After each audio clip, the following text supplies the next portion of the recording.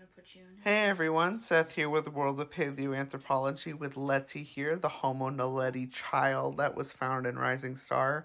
Reporting today on a new preprint that came out from the Rising Star team, once again addressing the potential burial that you can see above me.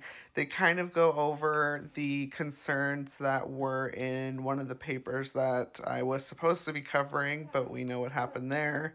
And we have more evidence now for potential burial of Homo naledi, again, using that term very strongly. Yes, you do hear my son in the background. I hope you think it's as adorable as I do.